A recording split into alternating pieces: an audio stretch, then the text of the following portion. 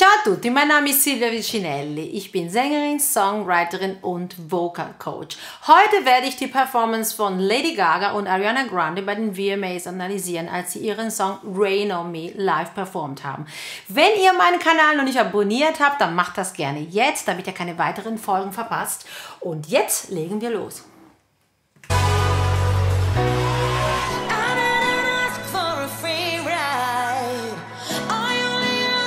Show me a real good time. I never asked for the rainfall.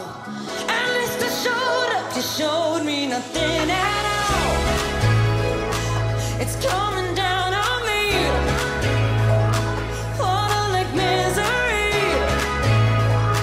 It's coming down on me. I'm ready, rain on. Okay, Gaga singt die erste Strophe im Liegen. Das ist an das Musikvideo, glaube ich, angelehnt. Sie beginnt den Song auch in dieser Position. Und ich muss sagen, natürlich ist Singen im Liegen nicht das Leichteste auf der Welt, wie man sich vielleicht denken kann. Aber Gaga weiß genau, wie es geht. Gaga beherrscht die Technik und sie weiß genau, wie das funktioniert. Man sieht ganz deutlich, wie sie in ihrem Bauch atmet und dann die Spannung hält, um zu stützen. Das ist so cool, weil ihr Kostüm ist praktisch bauchfrei und man kann das sehr deutlich sehen. Und als sie sich dann dreht und so liegt und weiter singt, man sieht auch, wie ihren Kopf komplett in einer Linie ist mit ihrem Bauch und ihrer Stütze. Alles ganz gerade. Also sie ist irgendwie so auf dem Boden in der Pose, aber hier ist es ganz gerade, weil genau das ist das, was wir brauchen, wenn wir singen. Wenn ihr ein bisschen mehr über Atmen und Stützen erfahren möchtet, dann könntet ihr euch eine meiner Vocal Coaching Folgen ansehen. Hier ist sie. Okay, wir machen jetzt weiter.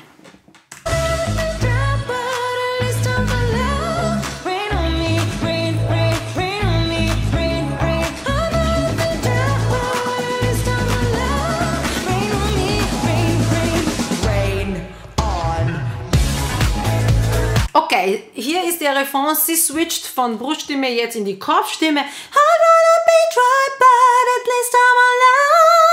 Okay, das ist hoch. Das ist ja so ein ganz feiner, poppiger, breathy Kopfstimme-Sound. Vorher ist sie komplett in der Bruststimme gewesen. I never asked for a free ride. I only ask you to na na na. Also das ist Bruststimme. Und jetzt okay, das ist jetzt in die Kopfstimme. Also Kontrastprogramm hier. Wir gucken jetzt weiter.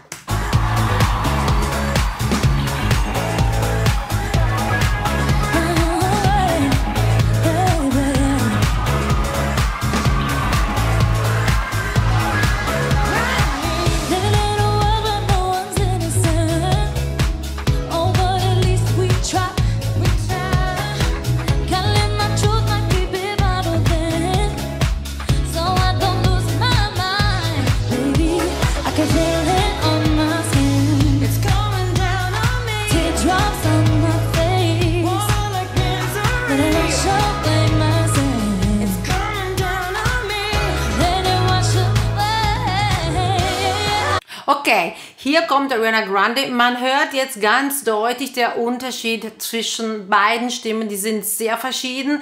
Also Lady Gaga hat einen sehr vollen, grounded, rich Tone. Mir gefällt dieses Wort auf Englisch. Das ist so warm und auch etwas dunkler als Ariana Grande. Ariana Grande hat eher einen poppigeren, leichten Sound, etwas auch ein bisschen nasal an einigen Stellen, so ein bisschen twangy. Das kommt auch daher, dass sie oft, wenn sie singt, also dass sie tendiert, nicht so deutlich die Worte auszusprechen, zum Beispiel wie Lady Gaga. Lady Gaga hat wirklich die klassische Gesangsschule, man hört's, ne? Sie kann auch Musicals singen, Ariana Grande auch, aber da braucht man, da wird einem halt beigebracht, dass man die Worte extrem deutlich artikuliert und ausspricht. Ariana Grande benutzt eher die Tendenz der letzten Jahre bei Popmusik ein bisschen weniger zu artikulieren. Klingt trotzdem natürlich sehr, sehr schön, aber es ist halt manchmal ein bisschen nasal. Ich mache ein Beispiel. Living in a world where no one's innocent. Oh, but at least we try. Ne, wenn ich jetzt das so singe, ohne viel hier zu machen, das klingt dann ein bisschen leicht so hier nasal, würde ich fast sagen. Oder ich mache das so, living in a world where no one's innocent. Oh, but at least we try. Living in a world where no one's innocent. Das ist auch lauter, wenn ich mehr ausspreche. Es kommt halt weiter nach vorne. Und dann ist es fokussierter und es ist automatisch auch etwas bassiger. Ariana Grande hat viele Höhen in ihrer Stimme. Ne? Das klingt manchmal fast wie so ein Mix, auch wenn das natürlich immer noch Bruststimme ist, was sie da benutzt. Okay, wir gucken weiter.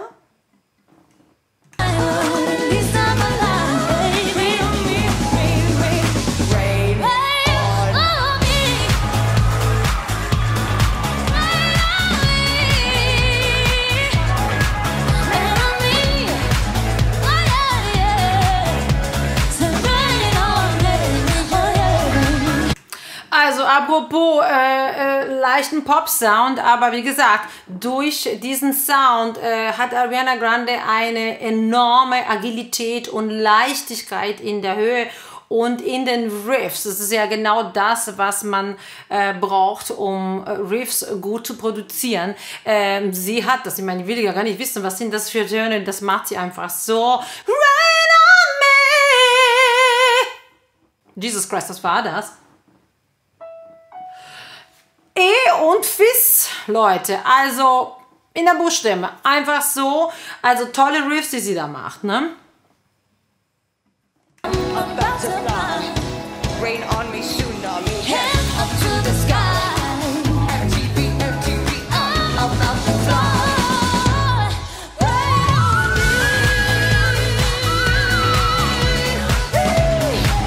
Okay, der Whistle hier von Ariana Grande ist natürlich phänomenal. Wunderschöner Riff im Pfeifregister. Lady Gaga singt am Anfang diesen Rap da, Gaga-Rap nenne ich das so.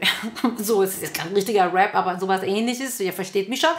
Und dann macht sie aber irgendwie die ganze Zeit so mit dem Mikrofon und ich frage mich jetzt mal ganz ehrlich, wie kann es sein, dass der Sound so konstant und gleichmäßig bleibt, obwohl sie das hier macht. Man müsste natürlich den Sound hören, dass er ein bisschen hin und her geht und leiser und lauter wird.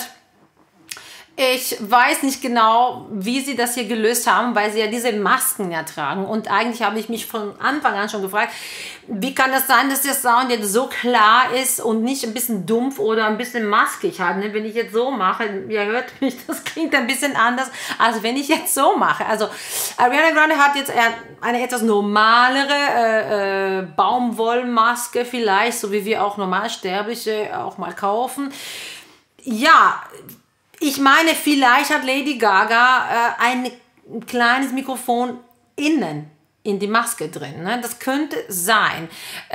Das könnte eine Lösung sein, damit sie dann auch so machen kann und das funktioniert. Ne?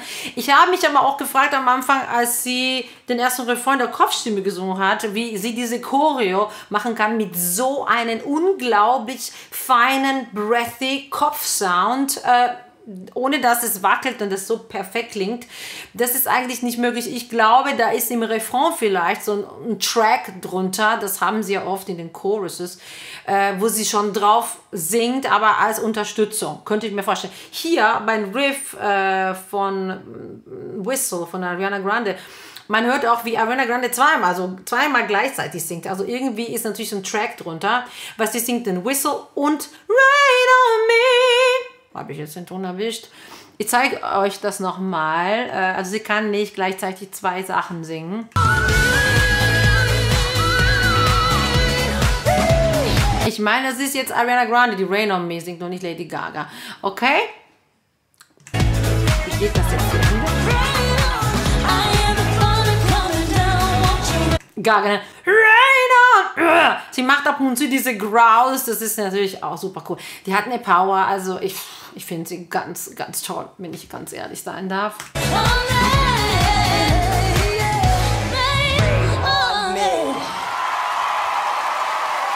cool. Sehr coole Performance, cooler Song. Das erinnert ein bisschen an die Anfänge, also die ersten Songs von Gaga.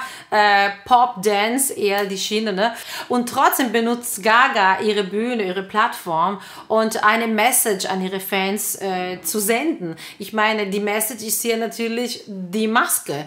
Und ich muss ganz ehrlich gestehen, am Anfang war ich mir gar nicht sicher. Ich war mir überhaupt nicht im Klaren, dass sie ja als Maske gedacht war. Denn Gaga könnte vor einem Jahr oder 2 oder 3 problemlos so ein Kostüm gehabt haben.